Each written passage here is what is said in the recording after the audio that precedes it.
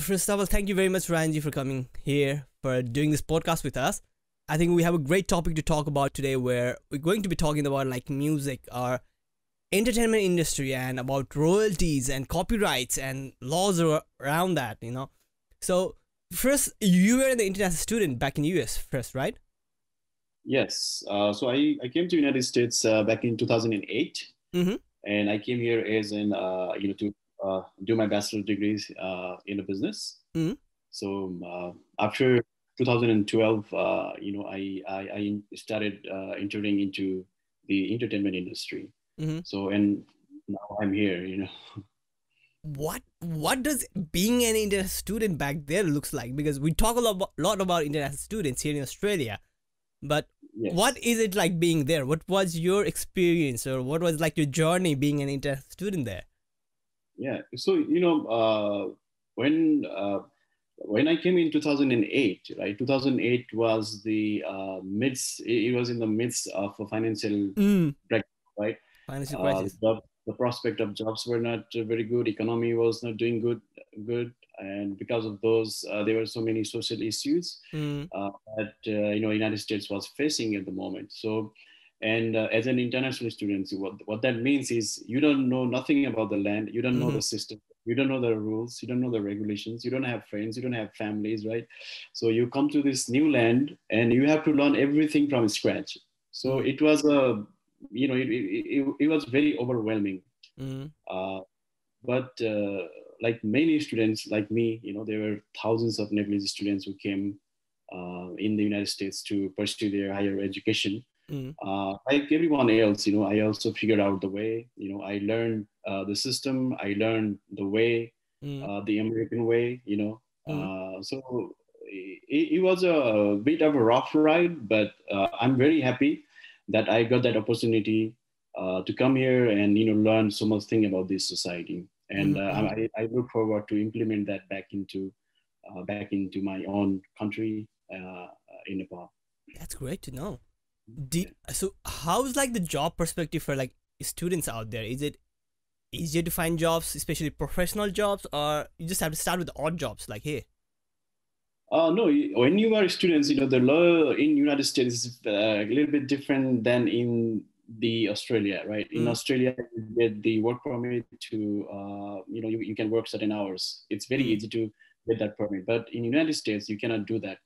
You can only work in your college. You cannot work outside of college. Mm. So if you want to work outside of college, then you need to obtain a special permit. Okay. So yeah. Besides that, the thing is now the Nepalese community or even the South Asian community in Canada and United States has grown in numbers. Mm. If you go to any major cities or even smaller towns, you are going to find somebody from your country or from the Mm. South Asia. So what that makes is, that gives the network, that provides you with the access to the market. So where you can Mm. go and use your service, you can provide your service, and then you can take care of yourself financially. Mm. So even you are in when you are in a student, it's not like in 2003 or 2008.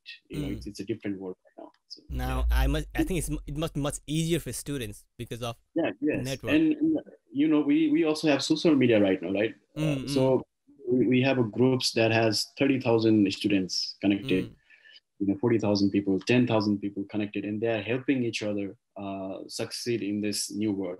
Mm. Mm. So that's the significant change which has eliminated so many barriers that we as a student faced when we came in here.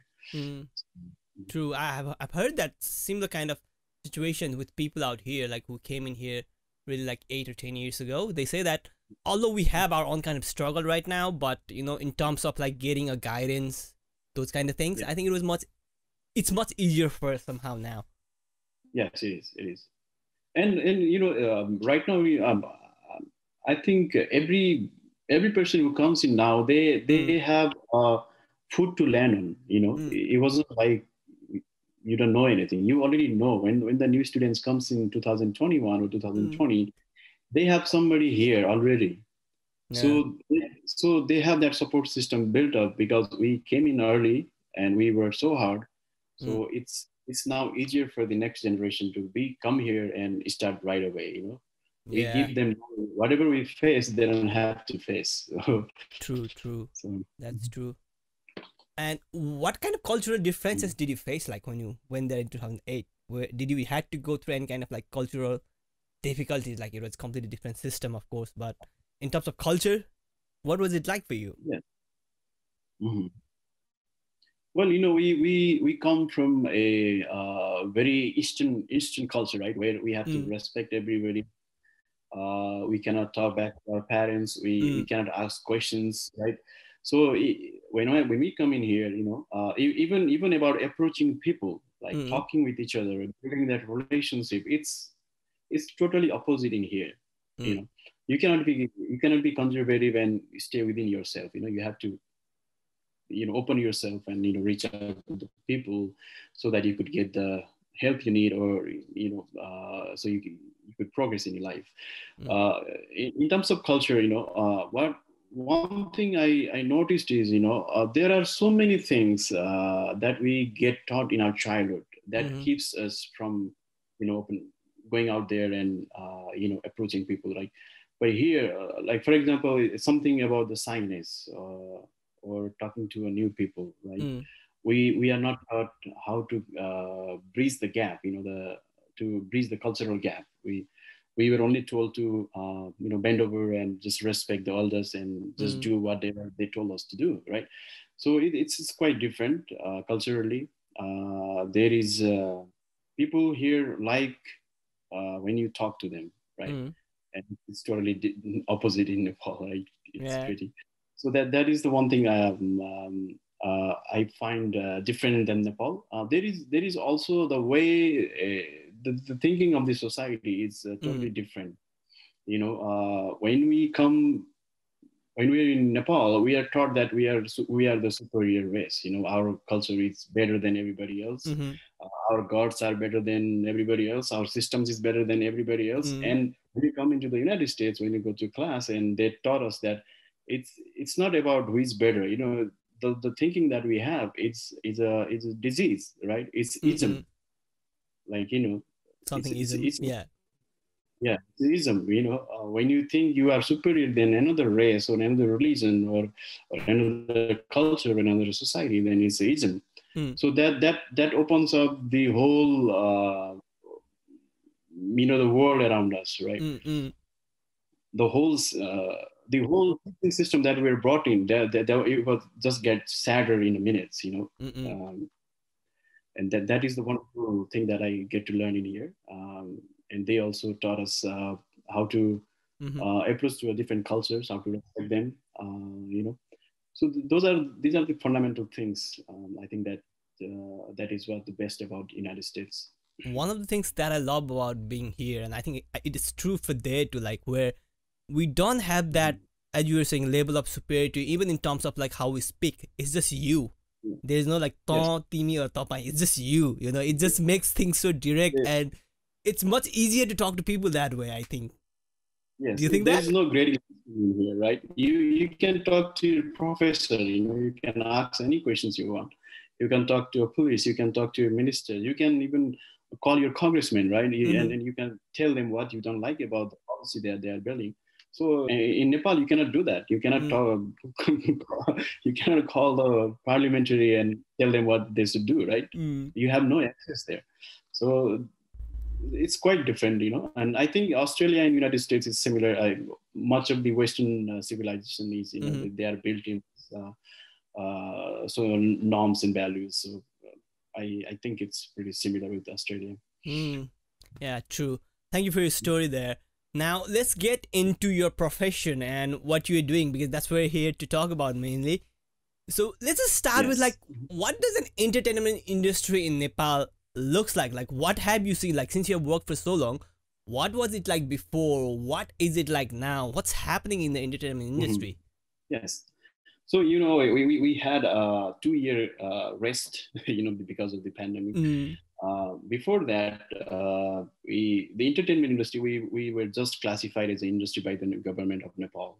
That Mm-hmm. has yet to be seen. The fruits of those decisions is yet to be seen in the industry. Mm-hmm. But our industry is in a drastic change, the moment of drastic change at the moment in terms of the rights, who owns what rights, and how do you exercise those rights, not only in Nepal, but outside of Nepal as well. Since 1990s, the population, many of our youngs, we migrated outside, just like me and you. Mm. So we have created very big societies outside of Nepal, right? We are not only confined within the territory of Nepal. So True. what that has entailed is that has brought a lot of challenges and also a lot of opportunities. Mm-hmm. And especially in the entertainment field, we take it as an opportunity. For example, when we have a good films, Mm-hmm. now we can release worldwide, Mm-hmm. right? Our favorite stars, our singers can tour worldwide. Mm. There's events in every corner of the world where Nepalese are. There's a Dasani celebration, Holi celebration, Tiyar, even the Teas, right? Everything gets celebrated, Mm. and there are so many events, and we bring our culture here. We love our culture. We love our music.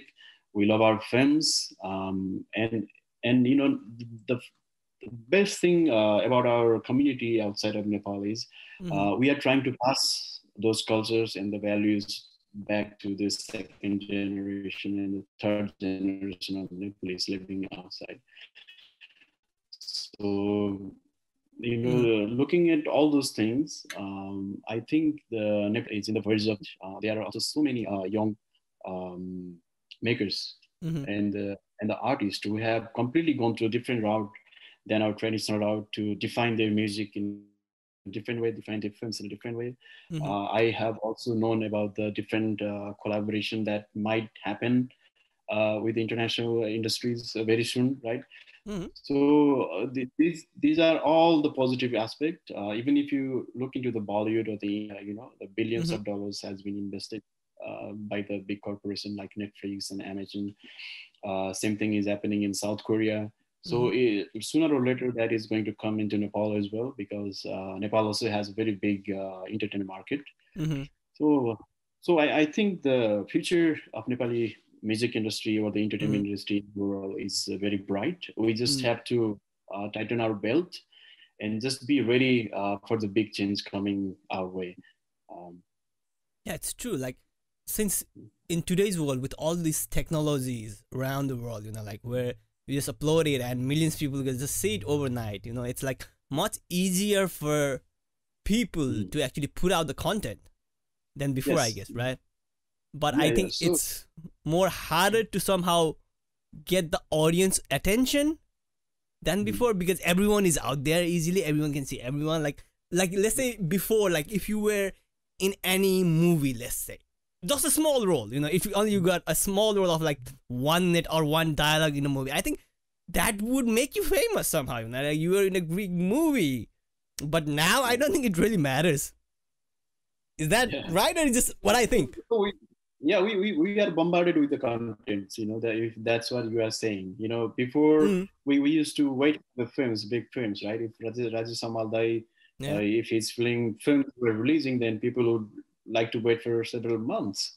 But that was a old world. We Mm-hmm. are in the 21st century, in 2021. Everything is instant. Mm, So even the content, it's not 3 hours long. Content is mm-hmm. like 30 seconds long. TikTok, Yeah, TikTok. Instagram stories.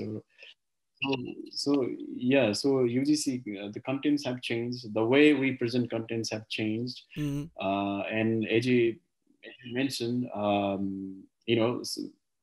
if you have if you are a creator, a genuine creator, and if you Mm-hmm. can address the interest of the people, and if you have something different to give, then Mm-hmm. it really doesn't matter how many other people are creating contents. Mm-hmm.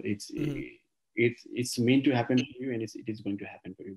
There are songs, for example, Pulbutte Sari. Mm-hmm. It took 10 years for it to get recognized, right? Mm-hmm. So it's just about so many elements coming together for you. And if you have a talent, if you have something unique to give it to the community, then You don't have to worry about anything else. Mm. And Things are much and easier. the other, yes, and the other thing that you talk about is the emergence of medias, Mm-hmm. YouTube, Vivo, Mm. Spotify, Amazon, right? So what these platforms have done is they have democratized the entertainment industry. Mm. So you don't need a big label, or you don't need a big corporation to back you up, so that you could release your songs. Mm. So you can make films or short films, or you can present your stories. You don't need that. You can do it yourself. You can have your cell phone, and you can shoot Mm-hmm. the films in your cell phone and release your films. Same with the music. Even the recording, you can record your music inside your own house in Exactly. your We're laptop, doing it inside our right? house right now. See? So you don't need a big studio. So if you really have a talent, then there's nothing stopping you from getting out there and making your name. So True. that is the biggest change I think we have seen in our lifetime. Yeah, and I think we need to adapt to that. Like even with the Yes. television, I think it's changing. Like I can see all the television shows in YouTube now. Yeah, Like yeah. we had to Without wait for YouTube, the TV show. Now we one, don't. yeah, they need the viewers, and viewers are in internet. They Mm. are the digital media. Uh, Another interesting thing is, since everybody is adapting, we are in a digital world. What that makes is, the music business is fragmented, Mm-hmm. but at the same time, because they are we are now on digital era, now we can track all the fragments, Mm-hmm. right? We can track them, and we can put out the reports of them. We know which song is getting how many hits, Mm-hmm. who is getting how much royalties from what Mm-hmm. platform. So when we have this much of data, Mm-hmm. so this has created another opportunity in the world.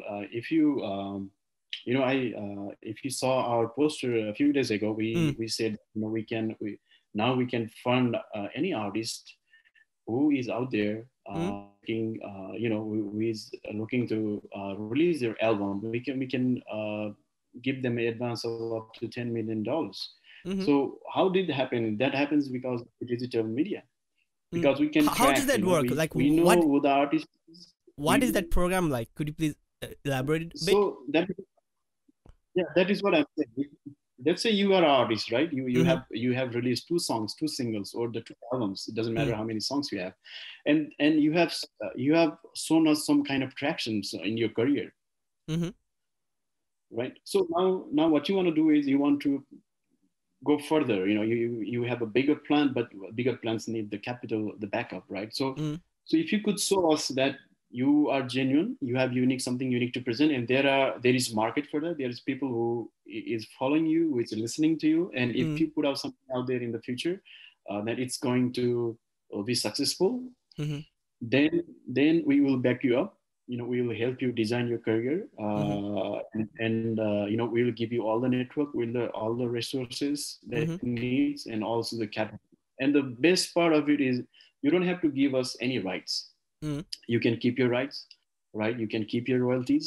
Mm-hmm. So, and you can take your money and you know go where you want to go.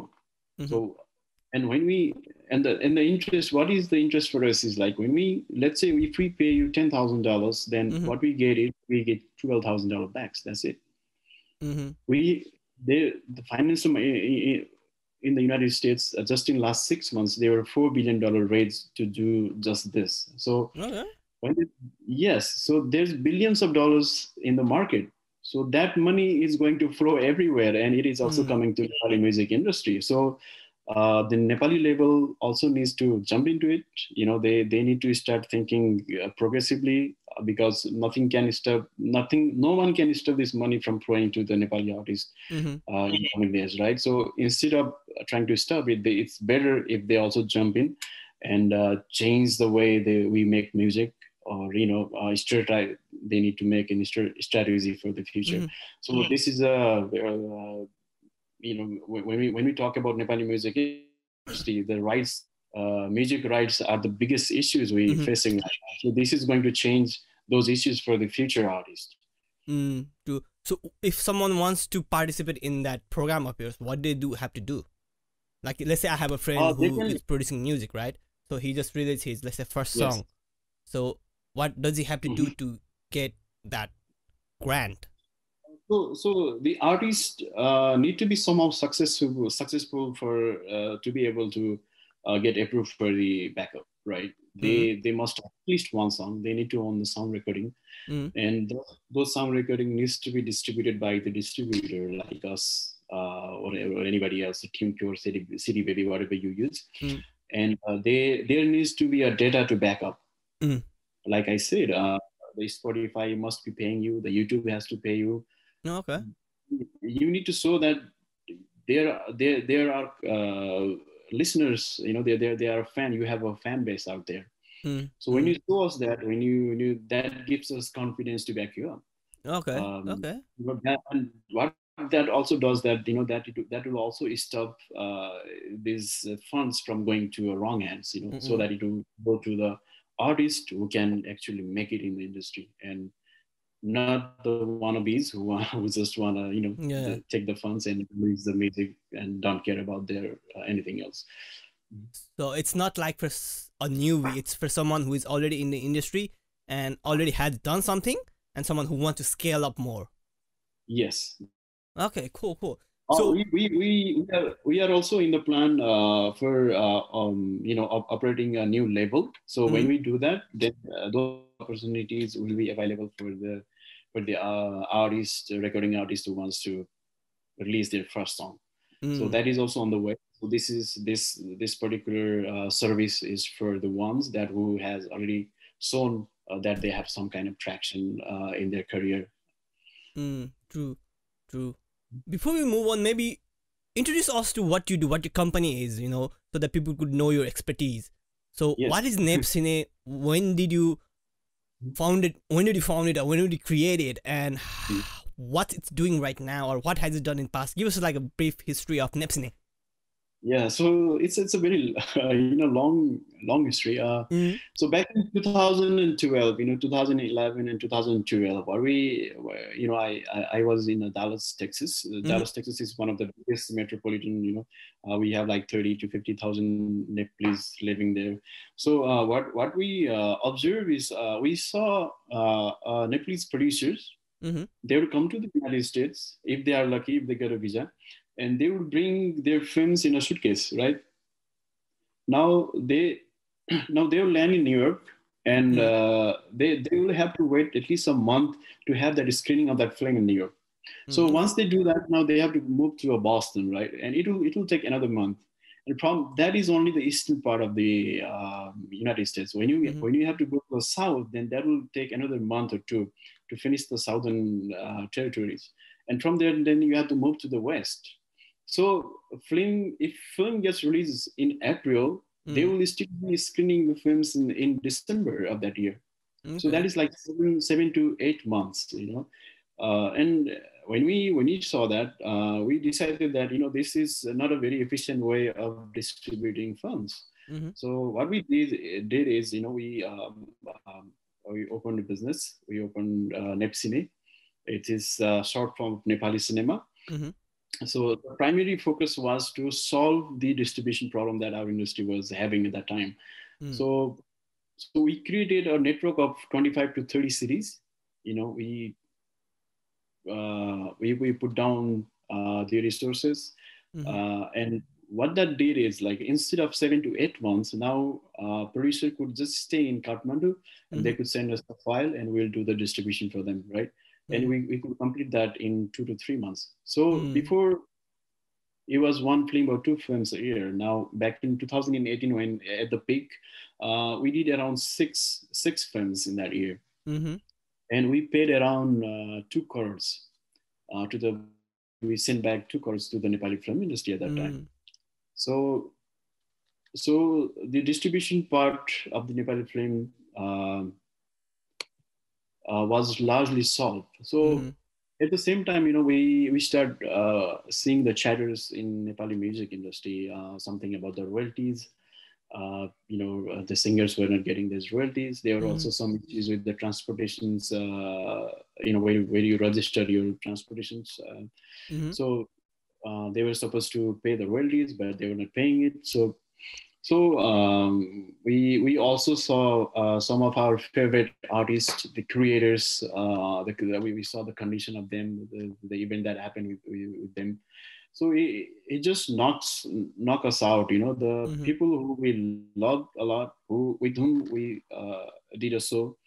You know, the person who was admired by whole country, Mm-hmm. and they had such. We thought that they had such a successful music career, but when those events started appearing on social media or in the television, you know, it just hit us very hard, right? Mm-hmm. And we decided to do the research on the problem. What is the, you know, we started doing the research on music rights. Mm-hmm. What are the music copyrights? Who is supposed to own the copyrights, and Mm-hmm. what does that means, you know, to the artist or the to the creators? Mm-hmm. What does that means, What you know, does owning? this mean actually? Maybe for our listeners who don't know, what does a royalty mean? What does a copyright in a music or a cinema means? Yes. So you know, we decided to work on this particular sector. This is somehow is a very legal sector, right, Mm-hmm. of music business. Oh yeah. So when you create a music, you know how the music there are like 15 to 20 people, you know, or more than that, people works to create one music. Mm-hmm. So depending on the contribution they have on creating, you know. Creating music, Mm-hmm. they receive particular rights Mm-hmm. or the royalty rights. So if Okay. you are a lyricist, you have rights on your lyrics. Yeah, right. So you Mm-hmm. own the lyrics. Nobody else can use that lyrics again without your permission. So Okay. if you are a composer, you compose certain kind of progression, you know, so certain kind of lawyer, right? Mm-hmm. The way people sing particular lyrics. So if you are a composer, you own the composition rights. Nobody else can again reuse those rights without your permission. Mm-hmm. If you are an investor, if you are a financer, you own the song. Mm. So, if you are a musician, maybe you have just played some few chords in a studio, or maybe flutes, right? Mm. Or maybe a guitar or tabla, whatever. So if you are there, if you are performing, if you are singing, or if you are doing a back vocal, or if you are arranging a song, you know, if you are doing a mastering of a song, then you own a certain rights. You reserve some kind of rights, you know, and those Mm-hmm. rights are legal rights.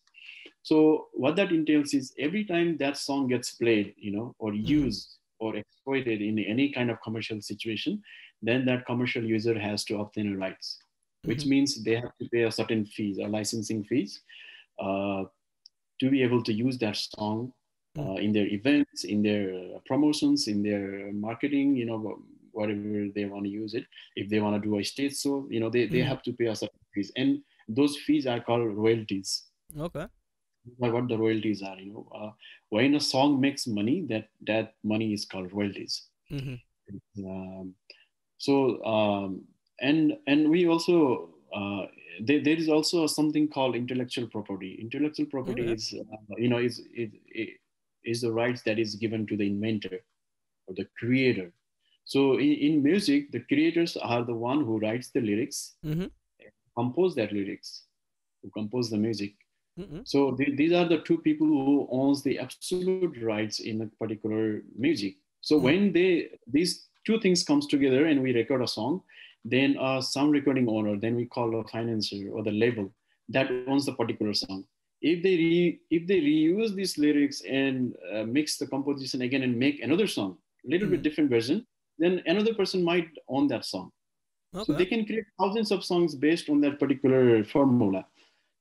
So they are the real owner of that music. They're owner of that song. So every time Mm-hmm. you use your song, you use that particular song commercially, then you have to compensate these two people. But in our industry, that doesn't happen. Mm-hmm. It hasn't happened yet. And those are the if you when we talk about a lyricist, what Mm-hmm. comes in the image that comes in our mind is like somebody who is wearing kurta surwal, who is wearing chappal, right? They have a small bag hanging, and they are the creator. They were supposed to get the most benefit out of this music, but they are not Mm-hmm. the one who is getting them. So we decided to take matters on our hand. You know, we couldn't just sit and see the injustice happening in our own industry, we decided, instead of pointing fingers to another person, each other, why don't we do something about it? So we started doing research back in Mm-hmm. 2017, and it took us almost 2 years to finally understand, what the rights are, what the copyrights are, what the law says, the use of those laws. So after that, we started. So right now, we represent around 300 Nepali music creators Okay. in worldwide territory. That means we control the music rights in almost all the hit songs of Nepal, almost 90% of the hit songs in Nepal. Hmm. So every time there's a show, there's events, we our rights gets matched like 6% as of today. Okay. If you talk about the Voice of Nepal or the dance Mm-hmm. or the any kind of reality shows, we have around 80% match. The songs that they play, Mm-hmm. we manage the rights of 80% of the songs that they use. So this is the position we are in now. What we are doing is we're trying to get few more artists on board into our system. Mm-hmm. So after that happens, we'll start the licensing of our music in worldwide territories. Mm-hmm. So let's say there's a restaurants in Sydney, or there's a restaurant in Brisbane. Mm-hmm. If they're using our music, if they're using playing music from the YouTube, Mm-hmm. so what we do is we go to them and we ask them to pay a certain small amount of fee, maybe a $1 a day. Mm-hmm. So, and we will collect that royalties from around 300 to 400 restaurants all around Australia. Mm-hmm. So when they all come together, it is going to be a significant amount, and that money, that royalties, is going to flow back to the industry, and it Mm-hmm. is going to go to the every participants, including arranger, the lyricist, the Mm-hmm. composer, the singers, the producers, anybody, the focus puller, the cinematographer, director, Mm-hmm. anybody who is involved in making music or the music videos or the films, they are going to get compensation out of this. So Mm-hmm. after 5 years, the industry, uh, if something like of 2020 happens after 5 years, maybe in 2025 or 2026, then we will not have to go outside and create the GoFundMe page or we to support our artists or support our Mm-hmm. industry. It is going to make that changes. It is also going to bring a lot of investment. When the money starts going back to the industry, it is going Mm-hmm. to a portion of that is going to be reinvested in the industry. So that is going to change the quality of the music Mm-hmm. and the quality of the music videos. Of course. Maybe we'll see some technical capabilities in a couple of years. So from where I it is going to be a groundbreaking for our Mm-hmm. industry. Seems to And be. every Nepali, yeah, so every Nepali is going to be very proud of what our industry is going to become in Mm-hmm. 5 to 6 years from now. I can see that. It's going to be great because the thing you're doing, it's like something I don't think anyone I don't know much about this. Maybe you know much about this. Like I don't think there are much people who are actually looking into this. Or I don't think our Mhm. artists even understand that this thing called royalty or this thing called copyright and you can No, earn money from your one song throughout your life. Is that right? yes, That's true, right? like Christmas song, yeah, like Dasi song, Mm-hmm. there's a Dasi song in Nepal, right? There's a Tiar song in Nepal, Bailini Aina, Agana. So there is a song from first private Nepalese film, Mighty Girl, Yo Mm-hmm. Mero Pyaro Girl, Mighty Girl, Mighty Girl, Mighty Girl, right? So that song in every events, almost like 90% of the events Mm-hmm. starts with that song, right? Yeah. If it's a Dasi celebration, then there's a Dasi song. It plays all around the world. Mm-hmm. So when you do that, when you are benefiting, you are commercially benefiting out of these songs, then it is your duty that uh, you give back something back to that creator. Mm-hmm. And the best thing is, we have a law on our side. In Australia, if you infringe upon somebody's copyrights, then if you are a commercial owner, Mm-hmm. and your fines are up to $500,000 for one song. Mm, okay. So that gives us a very big advantage in pursuing the goal that we're trying to set for our industry. Mm-hmm. Um, yes. So So. so on Mm-hmm. one side, the creators, right, who are not getting compensation for the work that they do. or it is only on very unfair, or is it only one particular section of the industry is getting compensation and all Mm-hmm. others are struggling right now. And other and on the other side, we have a community all around the world that is infringing upon the copyrights of these creators, Mm-hmm. and We they are even I do creating a that. big, yes, yes. So, and that is creating a big legal problem for them. They are Mm-hmm.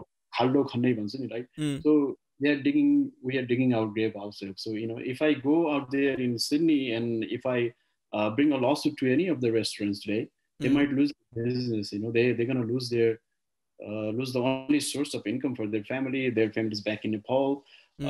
So we are trying to bring a very mature solution to this, so that Mm-hmm. the whole our community also going to get copyright protection from us, Mm-hmm. and the creators are going to be fairly compensated for their work, for their life works. So we're trying to create the platform that is going to bridge the gap between these two Mm-hmm. communities, and it's going to help both of them. That's good to know. So basically, if I'm using a song, it doesn't matter if I'm doing a cover of it in YouTube or if I'm playing that song in a concert or wherever, I have to pay something for that. Is that true? Yes. So cover songs, like what are the cover songs? Cover songs are, you are Mm-hmm. not going to cover a song that only has 10,000 views. You are going to cover something that is already famous, Exactly. Mm-hmm. which is already reputable, right? So by doing the cover of that song, what you are doing is you are transferring the reputation of that song to yourself, Mm-hmm.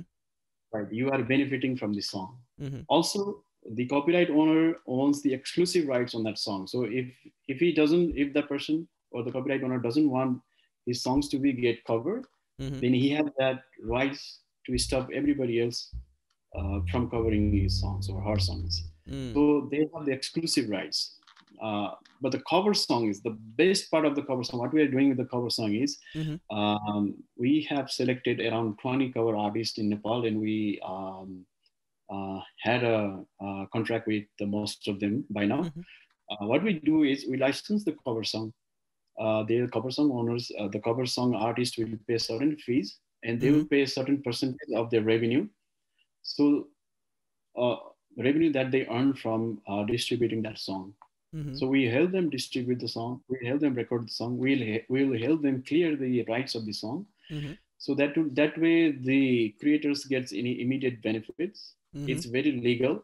Mm-hmm. The cover artist will not fall into any regulatory issues. Mm-hmm. And the best part of that is now the cover artist can legally own that particular sound recording, and they can earn the royalties from that sound Mm-hmm. recording now.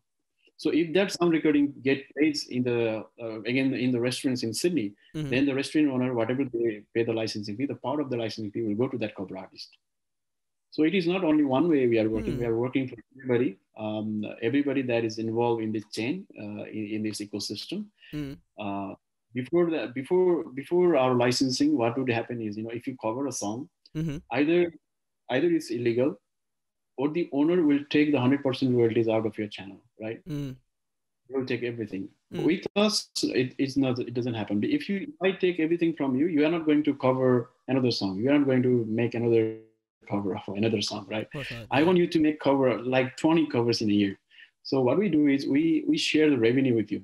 Mm-hmm. Yeah, and we also give you the rights to the sound recording, and you can relicense that sound to us, and we Mm-hmm. license that sound to again to the restaurants for the music users worldwide. I don't think there will be like a particular this And percentage or same that thing percentage. with the stage shows.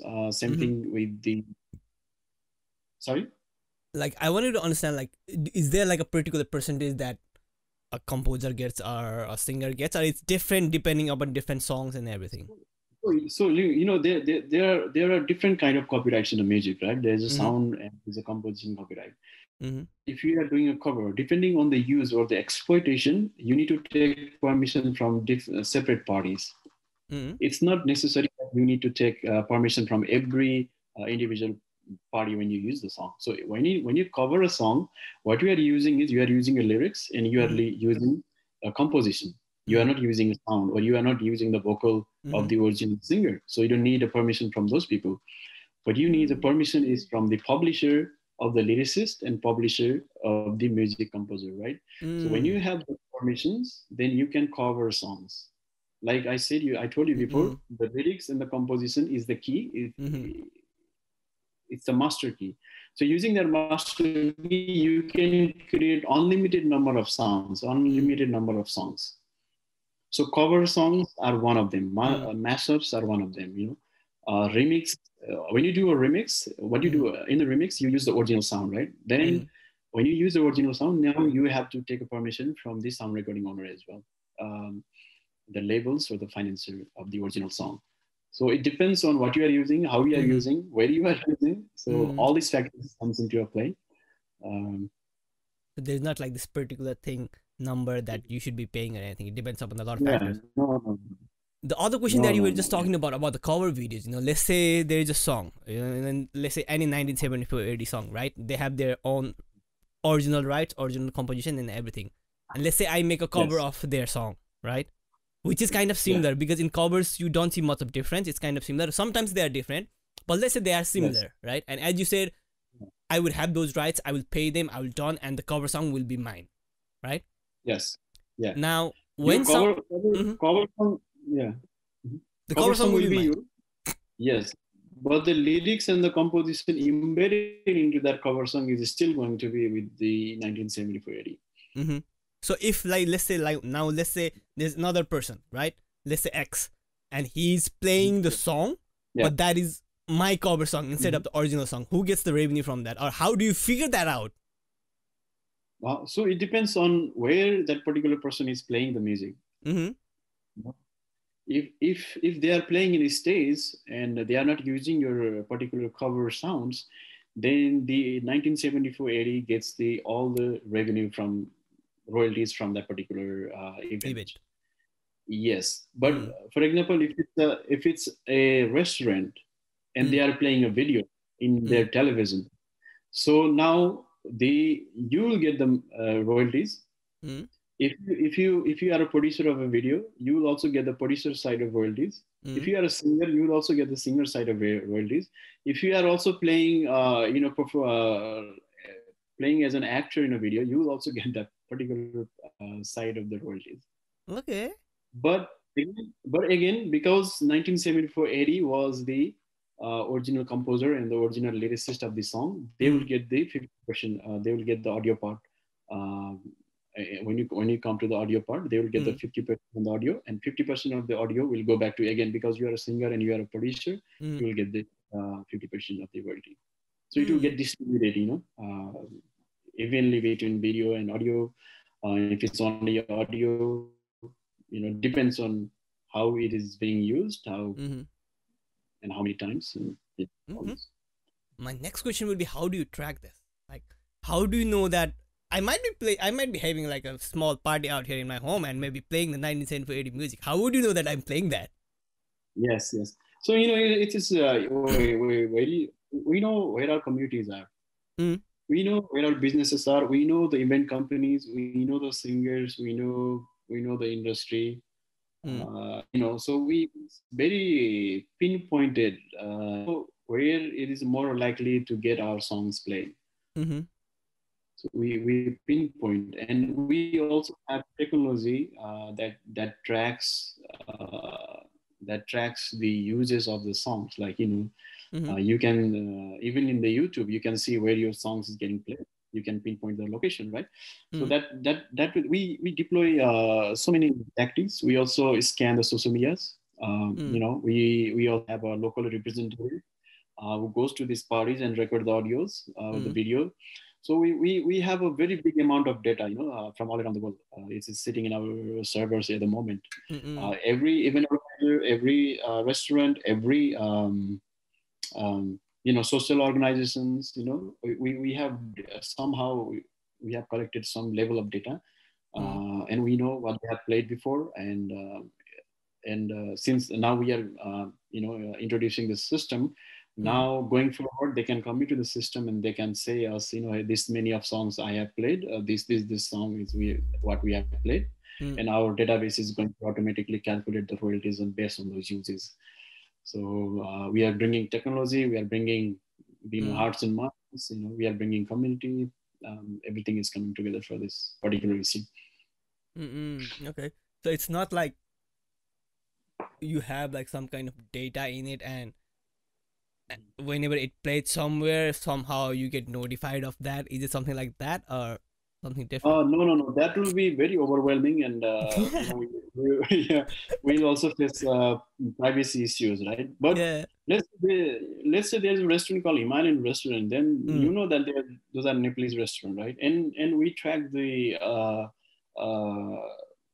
my, our community data in that particular place. If it's a Sydney, then we know there's 60,000 people or 100,000 people living in Sydney, right? Mm. Nepalese people. That means if that particular restaurant is based in an area where majority of Nepalese lives, Mm-hmm. then those restaurants are more likely to cater our music to those audience. So we know they play. So Mm. it's only a matter of going to that particular place and put the metadata in and see what Mm. comes in the internet, or what we could find if we send somebody into that Mm-hmm. restaurant. What does the So metadata look like for a and song? metadata is means the name of the song, the sound, who composed the music, who Mm-hmm. wrote the music, all the data in association with that particular music. So whenever a song is out there, like either in YouTube or any other platforms, they go out with that metadata, and basically, I think it's Yeah, based on that. they will. Yes, they are supposed to go, and if they don't, then there is also a way to send those data to YouTube directly, and Mm. that's what we come in, as a publisher, because when you send a song, usually the song owner or the financer only sends their data. Mm. They don't send our data or the lyricist data or the composer data, and that's why we come in as their particular exclusive representative. We Mm. collect those data, we send it to the YouTube, and we collect the royalties for those lyricist and the composer. Mm. Okay, that's nice to know. Is Yeah. by talks we just had right now, it just feels like you can earn money from anything if you know how to play guitar, or if you know how to write a song, or if you know how to compose. I think you can earn money from any of that, right? Yeah, so it's like bringing the democracy into the industry, into the Mm. studios or into the house of every particular person or the entities that works in this industry.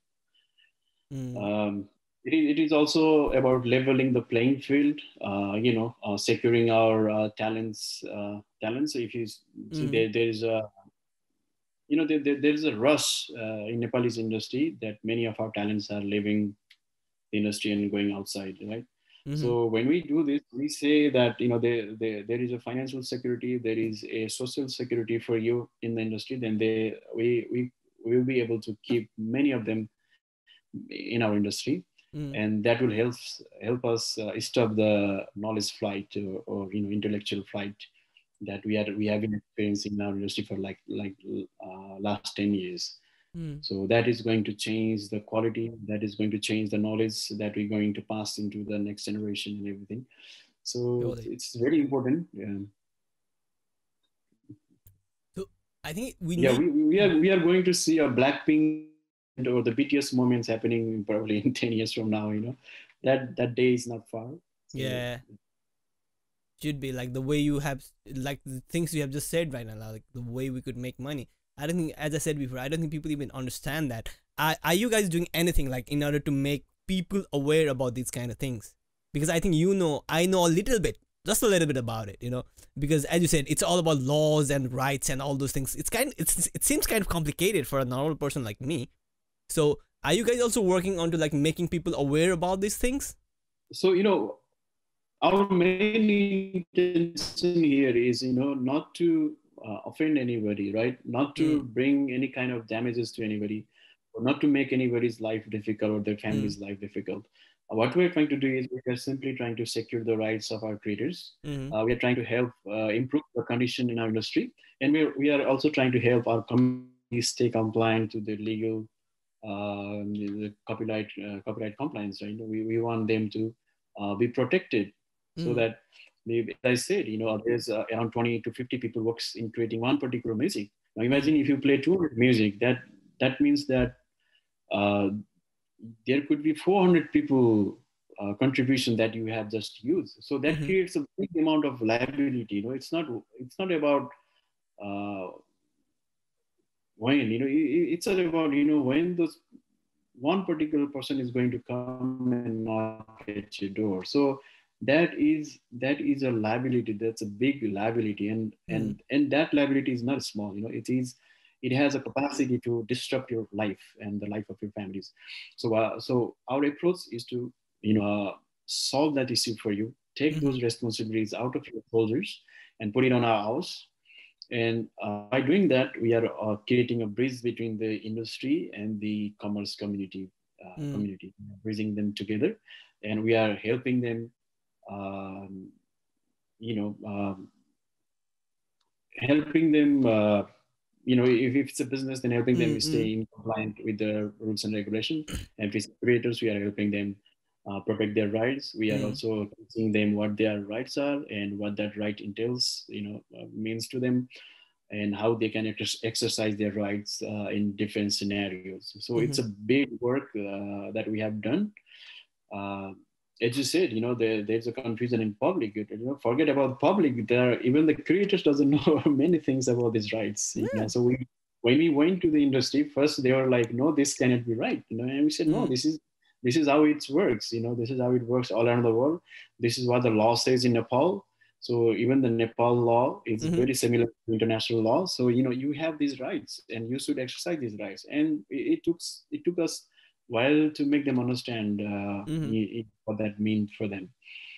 And right now we have around 300 creators, Mm-hmm. and very big creators like Sambhajit Baskota Dai is with Mm-hmm. us. Ranjit Gazmer. If you hear any cover song, then it's more likely it's from Ranjit Gazmer sir. Mm-hmm. Arjun Pokhriyal, Sharma, right? Chakrabam, many of the lyricists and the composer and the sound recording owners, they Mm-hmm. have joined hands with Nefcine, and we are coming to Australia very soon. By the way, we are launching our service maybe Mm-hmm. within a week or 10 days Mm-hmm. from today. So Okay. yeah, Cool. so you will see a big marketing push in Australia. I would be very like ready to see that, have that, because I think this is a great thing that you're doing, like helping artists like that.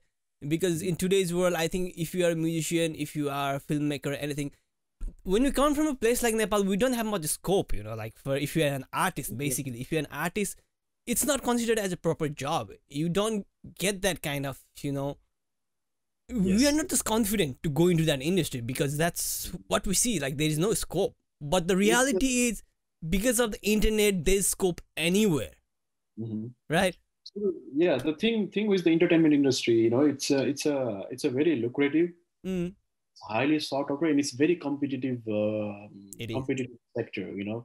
When we talk about superstars, you can only have 5 to 10 superstars in an industry at a given time. You cannot Mm, have 2,000 superstars. yeah. Um, so that it's very very competitive, right? So that is why you need everything, and it's not only about you. It's also about the environment. It's also about who you meet. Mm, It's about the timing. Everything has to come together for you to grow into to be larger than a life character, or larger than a life personality. mm, uh, Being said that, even if you are not a superstar, you can still be a star. mm, You can also earn a living in Nepali music industry today. We have around 5,000 people directly employed by the industry as we speak today, mm, and there are so many indirect jobs. If we talk about the tourism industry or mm, food and lodging industry, all are supported by the music. mm, We have a gross domestic product of like around $30 billion, right? mm, What music does is we create a mood for those labor force to go out there and do the production. mm, So we think we have around 1 to 2% of the share, or the contribution in building that gross domestic product for the country. mm, So it's a very big industry. It touches everybody. It touches everything, every office, mm, every transportations, or anything you do in a life. You have a breakup, you are in a love, mm, somebody passed away in your family, mm, You have a birthday, you have a celebration, you have a wedding. Every Mm. time, from you opening your eyes to when you go back to sleep. Even when you sleep, you have something playing on your laptop. Yeah. It's a music. Nothing else. Yeah. So Mm. it plays a very big life in shaping our part in shaping our life. Mm. It's part of our culture, and without music, there's nothing else. There's I nothing. So I have to, this, yeah, I have this like scenario in my mind right now. Tell me, how does it work? Like, let's say there's someone, right, who is using someone else's music and he doesn't know that there is even this copyright laws or things yeah, like that. Because I think we have this kind of situation, like it's just an example, but with the thing with I think Chaka Panza, where I heard that yeah, a guy suicided because he yes, used it somewhere and something happened and that happened, What yeah. are your plans to, like, or what are your thoughts about that, like how to control that, how to, like, Mhm. somehow not let that thing happen again? Of course Yes, yes. he's very So right in saying that it's his movie and he has rights for that right now, but he has somehow. every right. He was just lucky that that Mm-hmm, movie recoup its investment. mm-hmm, Otherwise, making a film is very big risk, and 90%, 99% of the film doesn't recoup their investments. exactly. And Chaka Panda did that. What happened with the person is very sad. It shouldn't happen. Mm, I think there is a need for all of us to work very hard in bringing this awareness to general public, mm, and public also needs to be proactive in learning the copyrights and what the consequences will be mm, if they are infringing upon somebody's rights.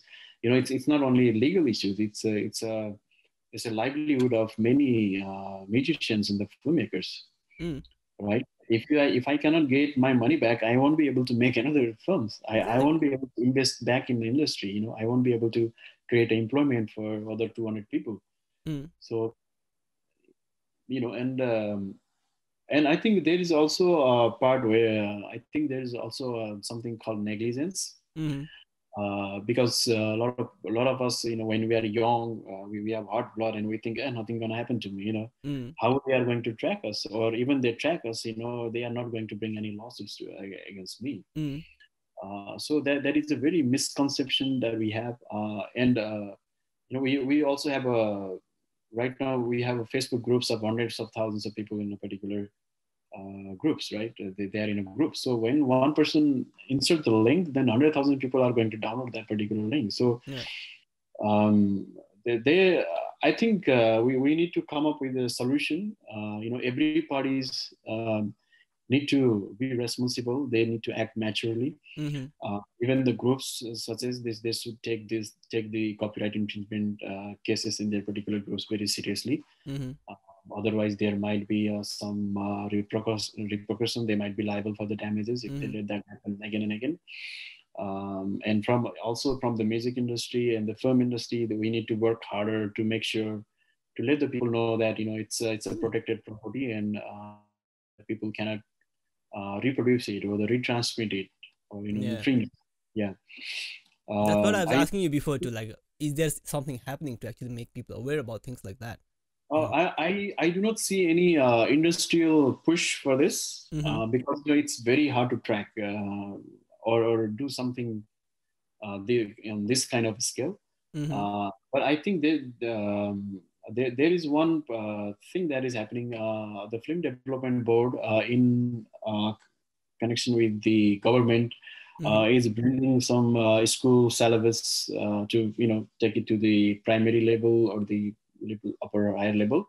mm, So that way they will be teaching about the films, they will be teaching about the magic, and they will also be teaching about the copyright issues. okay, So when we have a next generations coming in, they will be very well versed in these legal aspects and what they should do and they shouldn't do. But okay, the infringement is always going to happen. We just want that the damages that these infringements brings mm-hmm, should not be that severe, where one cannot operate their business again, mm-hmm, or one can make their films or to make the music again. yeah. It must be difficult, like for being an artist, because I used to be a guitarist and actually quit it because I didn't find much scope in back in Nepal, and it's just gone. But I still have some interest and I might get back into it. That's why I want to know more about things like this, because this would be like Yeah, really no, very no. helpful. yeah, if you are an artist, if you are a filmmaker, if you are a model, then there's a very big scope. It's just Mm-hmm. a misconception that there isn't. It just takes a lot of struggle and uh, continuity, to Mm-hmm. reach to that level where you can make a living for yourself and your family or support. Uh, but there is a scope. We Mm-hmm. can take the example of many artists like Paulsa. He does more than 30 videos in Mm-hmm. a month, Mm-hmm. right? There are many actresses, Achal Sharma, there's many heroines, Daya Hangrai, the Mm-hmm. most favorite artist, Siva Pariyar, Sugam Pokhrel, Mm-hmm. every artist. They have tours all the time. They do the shows all the time. They have friends in their hands. Mm-hmm. So it's a very big industry. We have investment, the direct investment of around 10 or I don't know how that translate into dollars, Mm-hmm. but there's investment around 10 or in Nepalese entertainment industry every year. Okay, That is a that's big. very big investment, yeah, for the Yeah. industry like ours. You have been in contact with a lot of artists, a lot of people who are famous and non-famous. What are some of the struggles of like artists? Being an artist, it's hard to have a living out of it, I guess, right? What are some of the struggles that you have seen? What are the issues that you might have seen Uh, around us? well, I think the major issues is definitely if you are a performer, Mm-hmm. if you are putting out a record and your name is on the record as a singer or the performer or the recording artist, then your life is much comfy. Mm-hmm. Then if you are working behind the camera or behind the scenes, or if you are arranging, or Mm-hmm. if you are a lyricist or a composer, then your life is much more harder. Hard, yeah. Nobody knows you, right? Yeah. And that limits the financial openings for you. Mm-hmm. And even though you are the one who made it happen, the financial benefits for you could be limited, Mm-hmm. and that is why we are working to bring that balance in the industry. Um, and I think for an artist, if you have a name, if you have hit songs, Mm-hmm. majorly songs, then you will not have any problem, paying off your bills in But if you're today's. not, it's very hard, right? Sorry. Like if you're not very famous, if you're just starting out, it's hard to Yeah. So get if in, I if you guess, are right? if you are starting out, then you have to take yourself as a iron, iron that is put up in a fire at the moment, Mm, Yeah. So you are getting saved for that yeah. big journey coming ahead for you. It's not going to happen overnight. It might be, it will happen for somebody, but it's not Mm, going to happen overnight for everybody. To make a name in the industry, it takes a continuous work of at least 6 to 7 years. right. Yeah. Then after that, you'll have some stability um, in the industry. So Mm-hmm. it's a long journey. So you just have to keep pushing one step at a time, second step at a time. It's a continuous. You have to put out the best out there, and it is going to happen for you eventually. Mm-hmm. So you don't have to be sad. You don't have to be hopeless. There is Mm-hmm. a scope for a lot of people. If you have a talent, then you could survive pursuing your passion in the industry. Mm-hmm. What I mean to say was more about like how shall I explain this? Like for normal people, general people, they think like how stars or celebrities or artists, like they are so famous, they are earning so much money, they have so much this and that and everything. But I don't think we actually see the struggles they do. Being an artist is No, very hard. we don't. Yeah, and there is not a lot of outlets who focus on such stories. Mm-hmm. We focus on events. Somebody said something to some Mahanayak, and that becomes an issue, and we talk about that issue for months, Yeah. and then we jump into the affairs of another person, and we never talk about the struggles of a particular artist or the singer or the performers. Mm-hmm. Uh, and maybe that's because it might not be very selling story for a lot of outlets. Mm-hmm. But yes, to make a name out there, it is going to take a lot of tries. It's not going to A lot happen of in a trials. week. Yeah, yeah. Do you have I any stories, anything like that, a struggle story of any artist? Just back up the mind. I know that Naveen K. Bhattai's first album Mm-hmm. succeed. Sugam Pokhel, same thing happened. Mm-hmm. Sabin Rani, same thing happened. Mm-hmm. Vikram Bistadai, who created the pop genre in Nepal. Mm-hmm. They were the seniors, right? It was a very struggle. The period when they carried the music industry on their shoulders, it was a very painful uh, period for us, right? Mm-hmm. Um, we talk about Naren Gopal sir, we talk about Arun Lama. Mm-hmm. So every person that you talk, they come from a very humble beginning, and Yeah. they go through a lot to be where they are today, Um, Yeah. so I struggle is appreciate real. any artist, Pain is, any, yeah, the pain is real. Yeah. because me myself being in a band or trying that, or me myself, I'm trying. I love filmmaking. I made a short movie recently, and Mhm. I think that's where I'm going into too. And maybe that's why I can understand like those people who have already reached to a certain level, like the hardships they might have had to go through. Like especially being in a country like Yeah. Nepal where you aren't valued much until and unless you are a doctor or engineer. So it's a big struggle, and I really Yes. very like Yes. respect all the artists whoever is out there. Doesn't matter smaller or big, whatever they're doing, they're trying to do. It's a hard thing to do. It's a struggle to do, and they're doing that no matter what. So salute to all of them. Mhm. And I think Yes. we're Definitely. almost at the end of our podcast too. So what's next happening with Nepcine? And I heard that you are also coming to Australia, as you said, for your marketing purposes. And I think we have our Bikram Podel bro who is Yes. going to Victor be the Powell. representative. Yes, he will after the New Zealand and Australia for Nipsey. He's Mm-hmm. our local partner. Besides that, we will be launching in Canada and the United States this year. Mm-hmm. We'll also be doing Europe this year, UK, and we have Asia for maybe early 2022. Mm-hmm. We are hoping that many of the labels and the music company join us in this effort, and we are also hoping that we get to keep the social fabric intact where when we are enforcing our rights in these territories. Mm-hmm. We want to work with everybody, from the non-profit organizations, uh, the business community, Mm-hmm. our social community, right? And we also want to be able to bring the changes and make people understand, what these are and how Mm-hmm. that affects the creators and how that affects you, and what would be the right thing to do in these particular conditions. And when you follow these rules, what changes that is going to bring to the industry Mm-hmm. that we all love and we all want it to succeed, right? So how that is going to translate into the success of our industry. Mm-hmm. So we just ready. We have very big partnerships coming in. Mm-hmm. We have joined hands with many artists, and we want to do the same for our business communities in Australia, New Zealand, and all around the world. Right, cool.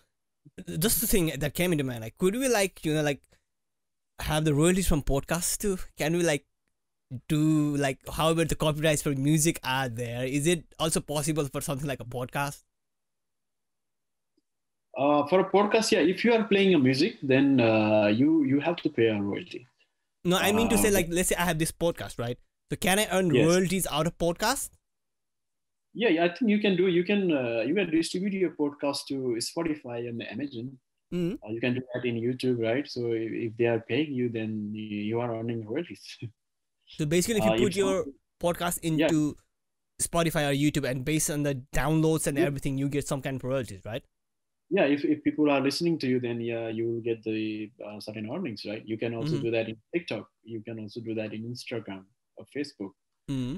Not only you, if somebody else copies your work and put it there in their channel, then you can also monetize those contents for you. Mm. So yes, So you can to do it. do that, I think we need someone like you who could look into all of that. Yeah, you can do it yourself. We Mm. we are particularly work for the music and the films. We Mm. haven't yet worked for the podcast. Mm. And podcast is very easy. You can do it yourself. There's a just like in YouTube, there's a Facebook creators Mm-hmm. page. So you can go to that page and do your settings. You can do the same thing with the TikTok. I think there are also platforms where you can upload your content in one place, and that is going to distribute your content to every other channels. Yeah. So that is going to make your operations a little bit easier. But yes, podcast, anything that you create, it's yours. So that's what I mean. That's what I wanted to know. Like, I think anything you could create or you could put online, or you can make royalties out of it. You could monetize it. It's just like how to do that, I guess. Yeah. You just need to get approved and know how to play the system, I guess. Yeah. All right. Thank you very much, Rayanji, for coming with us today. We wish you best of luck. What you're doing is a great thing, actually. Like if only all the artists could get royalties out of what they're doing, I think they would be much more inspired to do this thing more and more. So thank you very much for whatever you're doing. Any last words for our audience or listeners? Well, thank you, Bikesh ji. Our Bikram ji has also connected us. Thanks to him actually for this podcast. We are very excited for the work that we are doing for our industry, and I just want that everybody, whoever is listening to this podcast or who will listen in the future, come and support us, support your artists. We are in a very dire situation where we have to go and GoFundMe every time something happens to us. So that we are trying to change that situation, and I hope that you will support our initiative in every way you can. And thank you again for you and your podcast. No worries. It was a pleasure to have your answer. Yeah, thank you. Alrighty then. See you soon. If you like this video, hit subscribe. You can listen to the full podcast in YouTube, Anchor, Apple Podcasts, and Spotify.